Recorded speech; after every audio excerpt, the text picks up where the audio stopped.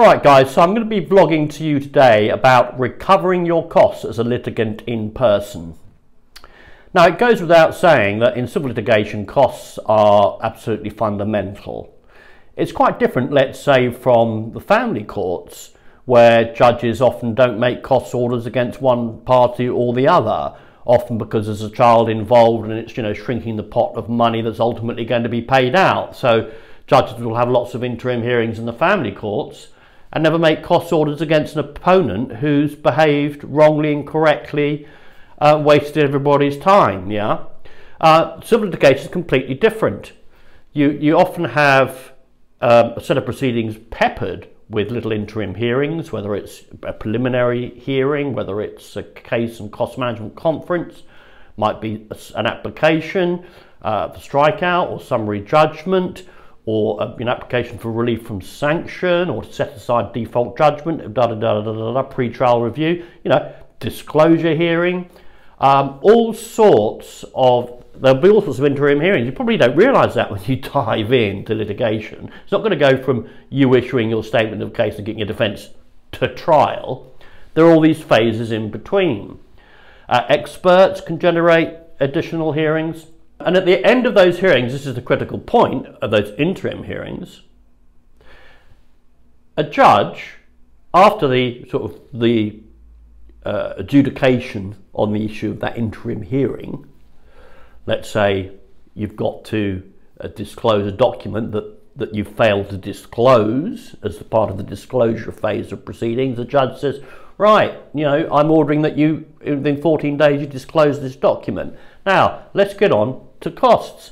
And you find this sort of mini trial of the costs issue after every interim hearing, just in respect of those costs that have been occasioned by the issue of the other party failing to disclose documents that they should have disclosed, and you having to send a barrister or whatever, having to do your own legal work. I'll get on towards the end of the vlog why and how it is litigants in person can claim back for their own costs. But let's say you send a barrister to court, it can be quite a big bill, £2,500. And the judge will make a ruling. And these are really powerful moments in litigation, because remember, the best strategy for a defendant is to ignore your claim and hope it will go away as often as not, or a claimant who's a bit cocky about their case, and a defendant gets an interim costs order against them. I'm going to, so it's a very powerful tactical weapon. Everybody is in court, there's opportunities for a settlement. An opponent feels themselves on the back foot because they've lost an issue at an interim hearing. And, they've got to pay these costs like within 14 days. They're like, what? The judge has just hammered them for £2,500 worth of costs. Classic example is where people have failed to properly particularise their statement of case.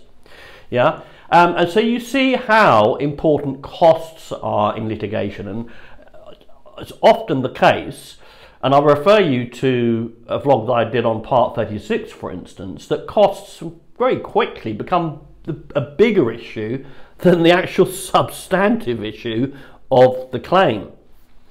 Okay, so that's by way of introduction. I'm going to deal with, I'll put up on the screen the topic areas that I'm going to touch on today. So actually I don't need to give you a little bit of introduction to what they are. I'm going to first deal with just the most common situation where the costs issue and recovering cost rears its ugly head, and that is, we see this, every other day of the week, a litigant in person coming to us and saying, handing us a court order, and on the court order is, go away and amend your claim, which hasn't been properly particularised, and if you don't do it within 21 days, you'll be struck out.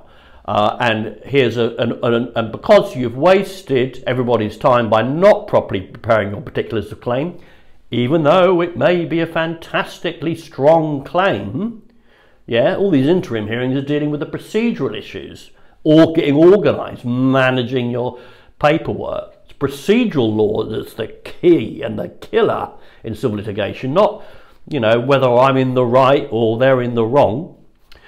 So that's a very common situation in which costs can punish an opponent, and then you know, that person has got to go to a lawyer or a service like Court Wingman. So that's one of the most common areas in which costs can be an issue. Now, if you are someone who, you know, let's say you're a defendant and you are faced with a dog's dinner of a statement of case and particulars of claim, really rather common, or whether you're a claimant who's faced with a dog's dinner of a defence, you want to go after your opponent. This is a battle, it's a dog fight. And you, before the hearing, at least 24 hours, but give it as much time as you can, file at court and serve on your opponent a statement of costs, yeah, to drive the nail home. You don't, technically under the CPR, you don't get your costs unless you filed a statement of what they are. So your statement reads, you know, I've spent 5 hours reading, trying to make sense of a dog's dinner of particulars of claim. I've had to take some legal advice if you're looking in person, or I've had to instruct lawyers if you're represented, yeah. Well, in that case, they'll do the statement of costs for you, and you sign them and date them. And then after that after the hearing on the substantive issue, there will then be, as I say, this sort of mini hearing on costs, and you say, Your Honour, have you got my statement of costs? The costs that have been occasioned by the improperly particularisation of the statement of case by my opponent. Thank you very much. I want $2.5 grand. Now, he may go through and say, no, I'm not giving you that, I'm not giving you that, I'm not giving you that. And he may hack you down, and that's what judges do a lot of the time with costs, particularly when they're summarily assessed at the hearing itself. But if you don't ask, if you don't file that document, you don't get. So let's just now come on to something that perhaps as a litigating person, Joe Public, people don't fully understand, and that is quite fair enough, really. The principle of civil litigation is the winner gets their costs. Unfortunately, and certainly historically in the practices, you very rarely get your full costs. Yeah. So you've won your claim either at trial or, more likely than not, having settled it by means of a settlement agreement early on, a Tomlin order early on, and you may not get anywhere near 100% of your costs. In fact, the yardstick that solicitors often use when advising their clients is you only get 75% of your costs back. So do factor that in. But this little part of the vlog gets worse because things have evolved such that now there is a rule of proportionality when courts are assessing the costs payable by one party to the winner. And proportionality, unfortunately, means that even if it's necessary and reasonable, you don't necessarily get it. Now, let's take, for example, it might be reasonable to, take a witness statement from a mechanic in an issue around damage to a car, let's say, or faulty repair, whatever it might be. But the problem is, because how else are you going to prove that the workmanship was faulty? But the problem is, what if it's an old Mini for $1.5 grand and your claim value really effectively is only $1.5 grand? Yeah. Well, let's say it's exactly the same scenario, except you're driving a Ferrari. Well, the claim value is now, £200,000. Sadly, the system doesn't help the person with the old Mini, because it might take £25,000 to run the proceedings. It's exactly the same sort of facts and the law and the issues. It's going to take the same amount of time to run this claim, but you've got massive discrepancy in the value of the two claims, proportionality, yeah. and the value of the claim is one of the main, not the only, but one of the main criteria that a court is likely to apply when it's coming to applying this rule of proportionality. So be careful. You might get your 75% hacked down even further, down to 50% with this new proportionality rule. So, beware of that. And, I'm fond of hammering away at, soapboxing really about the fact that civil litigation is a commercial, entrepreneurial endeavour. Now, it's not really very commercial to bring a £1,500 claim because you're really angry with your local mechanic. When, and instruct lawyers who have large court fees and whatnot, or experts' fees, it's not really very commercial to bring that claim. I mean, even if it was in the fast track above 10,000, 25,000 legal fees to run to trial a £12,000 claim for faulty workmanship, again, the proportionality rule is going to apply. You're not going to get 25 grand, all your legal costs back. And the judge might just take a view, well, the claim value is 12.5, I'm going to give you 12.5. So, obviously this can cut both ways, but do understand the principles of proportionality off the back of historically courts hacking down costs. And furthermore, we've now got the fixed cost regime that's just come in at the end of last year, which means that there's a new track, an intermediate track on top of the small, fast and multi-track. There's now an intermediate track between fast and multi, and there you've got to, and in the fast track in fact, you've got to band your case according to complexity, which means you might not get your costs, but your full cost. But the principle of the fixed cost regime change is to cap costs, to now say not only they're not proportionate, but sorry mate, the procedural law says you're not going to get any more than £2,500 for preparing a witness statement, to take a random example. I've done a whole vlog on this issue, so I won't go into it today. So now, how can you insulate against that problem of maybe not getting your costs back? There's a video on Part 36 offers. Sadly, if you're not a lawyer, don't attempt it. Try and get legal advice on drafting a Part 36 offer, because they are very technical and they have to be right and have to be pitched exactly right. Take a look at the Part 36 vlog on that. But even an ordinary offer is a way of insulating your costs. If a judge looks, you've just won, and he sees that 18 months ago you made an offer, and you've actually got more at trial than the offer that you made, or close to, or your opponent hasn't made any offers at all, then it's going to give you a higher percentage. If you've offered mediation and your opponent's rejected it, he's going to give you a higher percentage. In the fixed cost regime, there are also, new rules which again can give you a higher percentage, and we'll come on to unreasonable conduct towards the end of the vlog as well.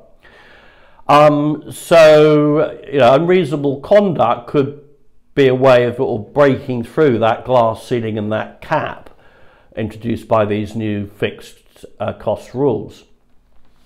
So there are ways, and there's another way, and this is what a good solicitor will always have their eye on, and often solicitors take their eye off the ball when it comes to offers. They don't update or revise an offer because of a change in the complexion of the case. And now I'm moving on to indemnity and standard costs, okay, now and I'll just give you a little definition of what they mean. Standard, again, it's all enshrined in the CPR. When a judge or a costs judge comes on to assessing costs, the law gives them a yardstick. It's either a standard basis or a Indemnity basis. Yeah. Broadly speaking, without getting too technical, indemnity means, whoa, I can go at this and give the winner a lot more costs. Standard means, nah, the wording is like any, where there's any doubt about what costs are to be paid, whether an item of cost is payable by the paying party, that doubt is resolved in favour of the receiving party. It's all a bit complicated, isn't it? And don't even get me started on what the word indemnity means.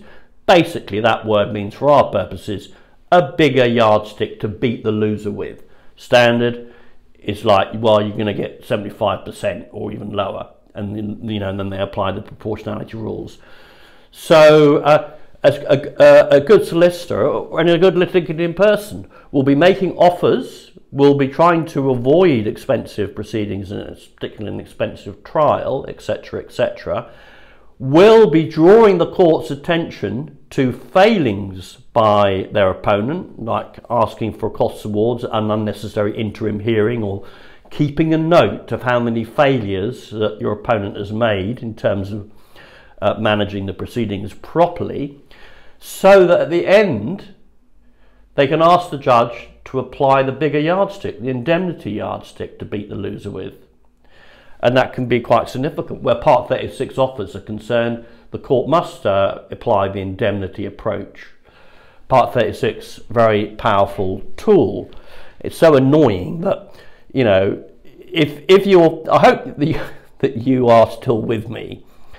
I mean, the powers that be, you know, over the last few decades, in an attempt, and this is why the law is an ass, in an attempt to make things fair, in an attempt to make, you know, proceedings proportionate and not make them too burdensome for people, and access to justice and all that good stuff, for all the right reasons, yeah, legislators create laws, and in civil litigation it's no different. The powers that be create new procedural laws, and of course all they are is manna for lawyers. Yeah, is it manna or is it Hannah? Manna from heaven. It's ka-ching for lawyers. Yeah, because you need someone to make sense of it. How? I mean, basically, Part 36, which is quite an intelligent idea, it excludes. I mean, there's about 40% of cases in the courts are litigants in person, because they're never going to be able to construct a Part 36 correctly because of the technicalities around it. Fixed cost regime. Oh, more red tape. You go and have a look at the civil procedures rules online. I mean, if the actual book itself is about that big. I've heard someone say, a fellow in the profession, that I think it's quite an interesting theory, that the people who make these laws, the Lord Wolfs and everybody at the very top, they only deal with big commercial cases in the High Court, yeah? So it makes sense for a big high-value commercial case, but for the, you know, the bread and butter cases that are going through the county court system, you know, the small, fast, intermediate now and multi-track cases up to 100k, etc. It's a completely different landscape, but they're too senior to see what's happening in the trenches. Yeah. Okay. So I have mentioned costs master here, and that brings me on to a very important area of recovery of costs, and that is detailed assessment. What do we mean by detailed assessment? Well, you may have seen it, and here's a Tomlin order and settlement agreement, by means of which most civil litigation is finished, or actually stayed technically, but anyway. And you'll see that a very common clause in the settlement agreement, or the Tomlin order, the covering page of the settlement agreement is the Tomlin order, because you're in proceedings, so you need the special Tomlin order to bring an end to proceedings, which then has a settlement agreement, basically a contract between the parties, which could happen whether there are proceedings or not, and as to how it is they're resolving their dispute. Now, the Tomlin order will often have a little clause on the top which will deal with costs. And a classic line that solicitors invariably use is costs to be assessed if not agreed. The defendant pay the claimant's costs, comma, to be assessed if not agreed. Very common little phrase. Now, that brings me on to, you may not be aware of this, but there is a cost court. There are cost lawyers. There are lawyers and barristers who do nothing other, when they get to the desk at 9 AM in the mornings, than deal with cost proceedings after the main proceedings have been settled or adjudicated to trial. And they're worth their weight in gold, actually. We use cost lawyers. And, you know, if it's quite a high value case, we don't want a judge after a short trial, say, to summarily assess costs. Yeah, we want him to send costs to detailed assessment. Why don't we want him to summarily assess costs in, you know, a higher value case? Because he is not a cost lawyer, he's just a judge, and he'll probably hack you down. Because he's not going to spend 5 hours looking through every item of work that you've done over the last 18 months. He's just going, oh no, you know, I'm going to give you 50% on the witness statement, the work of 10 hours you did on the witness statement. Oh no, this is, you can't justify that level of hourly rate, or I don't think that expert was really necessary. You know, whatever it might be, he will, you've sent way too many emails in this litigation. So if, you know, it's often good, whether it's at trial or in settlement, to get that clause in, because then after the, you know, the bun fight is over, you can then go to your opponent and you can say, right, here are my costs, and they're £25,000. Pay them. And he goes, no, I'll give you 12.5. And you say, well, okay, give me 17.5. He says, no, I'm not going to give you that. And you say, well, okay, let's go to detailed assessment. It's easier than you think to go to detailed assessment if you've got a solicitor on your side, because they will use one of their cost lawyers, and they'll work no win, no fee as often as not, which means that they will take their fee for fighting for your full costs of the litigation out of what the opponent has to pay, and the opponent suddenly is in a position where he's going to have to pay not only your, you know, a big proportion, if not all of your costs, is going to have to pay the costs of your cost lawyers on top. So that encourages settlement. So in short, think very carefully before you let a district judge summarily assess your costs. A district judge, or well, not just a district judge, a circuit judge, you might be in front of a circuit judge. Nearly always at interim hearings, they will summarily assess their costs, because it's just, you know, for $2.5 grand. Remember, interim hearing costs are costs just to deal with the issue that's in front of the judge on that particular day, over that hour. Not, obviously, obviously the judge is not making a decision about all the costs in the proceedings, because no one's won or lost yet. So each mini battle, a judge will usually summarily assess costs, and that's when you put your statement of costs in front of him. Right, now I'm now going to get, because you're probably, I've talked so much about your costs, and you're a litigant in person, you're saying, well, what costs? I can't claim costs. That's when you instruct a lawyer, isn't it? Actually, no. Look at the CPR, and you can claim £19 an hour for your time. Currently, as it stands, it's £19 according to the practice direction. You can't ever claim more than 2/3 of what a solicitor would get, but that's still very high, isn't it?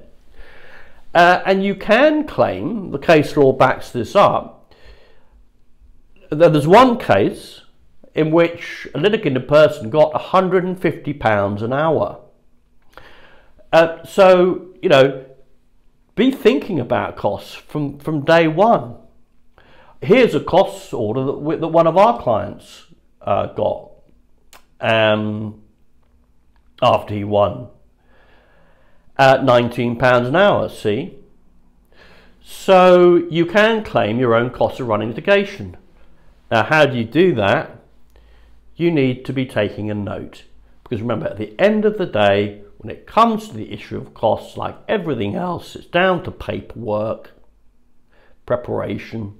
You want to be able to hand up a detailed schedule of where you've spent your time and what you consider to be the real loss to you. It's common sense. If you are, a professional chartered surveyor or an accountant or someone who's on an hourly rate, and you spent a day in trial, and you can prove to the court that you've had to cancel, a client or a conference or whatever it might be, and you can prove that, you can produce a witness statement with the evidence as to your losses, then the judge will, or as often as not, if it comes to a cost court, what's called a master, will give you what you really lost, because that's the principle of civil litigation. The losses that you've suffered, both in respect of the main claim and in respect of the costs that you've suffered So, thankfully, justice and right is still alive in the civil litigation system. So do remember this, because a lot of litigants in person seem to kind of ignore the whole costs issue and just think, and fair enough, you get engaged in a big bit of litigation, and it's such an emotional drain, isn't it, going through litigation, constantly there. And it takes so long, and you've chewed your fingernails right down to the bone by the time it gets anywhere near a trial. Well,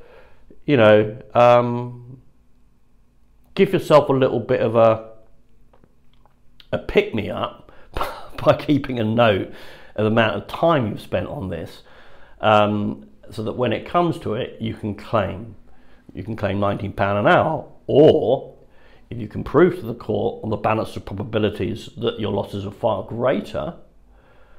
I mean, let's say you're a musician who'd had to cancel 5 gigs because you had trials and interim hearings, and you had to spend the night before a 10 o'clock hearing preparing for that hearing.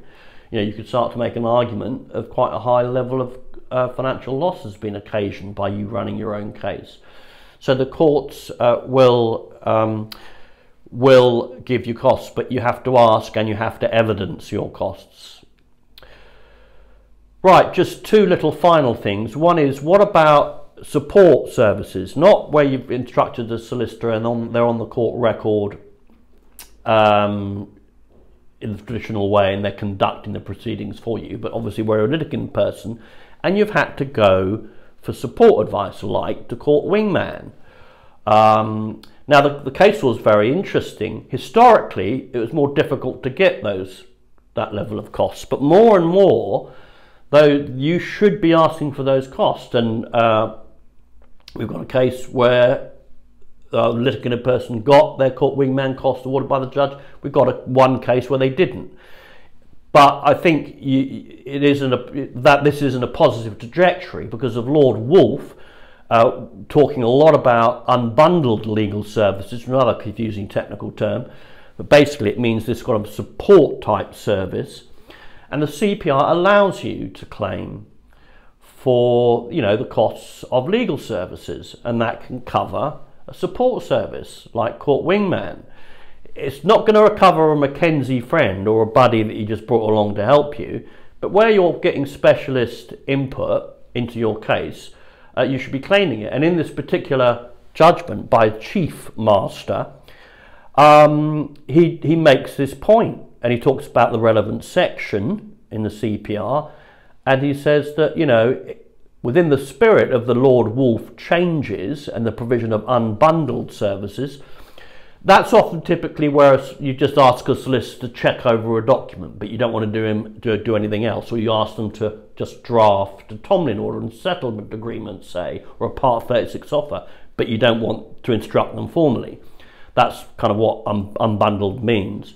I don't know where they get the word unbundled from.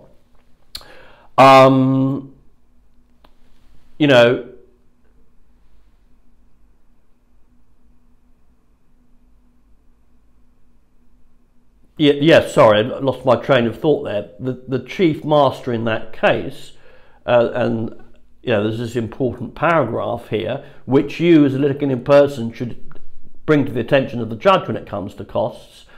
That means the direction of travel is to getting your costs paid, because as litigation gets more expensive, as the fixed costs come in, there are going to be more and more litigants in person judiciously using legal services. Legal aid's been slashed, so that you can't pay for a lawyer, so the powers that be will evolve the legal landscape so that litigants in person should, in my personal view, be able to claim for any specialist who's assisted them in the running of their case, which has saved time. Because court wingman, let's be honest, saves the courts a massive amount of time in making sure litigants in person prepare their paperwork properly. Okay, final topic is small claims and where costs can be claimed by a winner, even though the general rule is that you can't get your legal costs back in a small claim. This is quite an important area, and in fact the case that I referred to earlier, where we had a client who used court wingman, I believe the judge applied this provision. Basically, where your opponent's conduct has been unreasonable, you can flip the rule that on the small claims track nobody gets their legal costs, win or lose, and get your legal costs back, or some of them. I think it was interesting in that case, if memory serves, in that I think it was the low amount of the court wingman costs, the judge said, yeah, okay, it was £360 or £500 or something like that. So you can see how this kind of support service costs, you could, where opponent has behaved unreasonably, get them back. If you don't ask, you don't get. Ask, produce the invoices from the legal services provider and ask. Now, don't get overconfident. Generally, judges do not want to depart from the general rule. That's the whole point of the small claims track. And that unreasonable conduct clause, the threshold is really quite high. It's someone bringing a frivolous claim, or being virtually dishonest in the way that they've conducted the proceedings. And so you've got to, or just grossly incompetent maybe, but you've got to do more than is this, during proceedings everyone gets it wrong, everyone makes mistakes, everyone gets angry. That's not going to wash it. You do need to find something to hang the unreasonable conduct hat on. But it is one of the very many weapons. So I hope you'll see how civil litigation, I said at the beginning how civil litigation is all about costs. I hope you see now how fundamental costs is to civil litigation, and how as often as not civil litigation becomes all about the costs.